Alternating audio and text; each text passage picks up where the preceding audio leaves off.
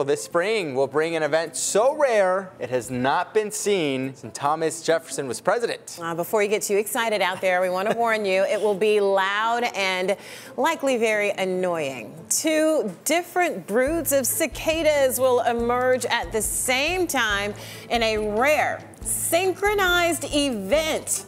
This last occurred in 1803. It sounds like the Olympics. I was going to say, why does this sound like a trailer? Starting in April, billions of the winged insects will make an appearance across the Midwest and Southeast for their raucous mating ritual. Okay, here, I know your son loves bugs. I feel like he needs to be our entomologist, cicada reporter, cicada watch, because we love cicada stories. You know what? Coming this summer, coming to a TV near you. I'm going to put him on the iPhone. He would love that.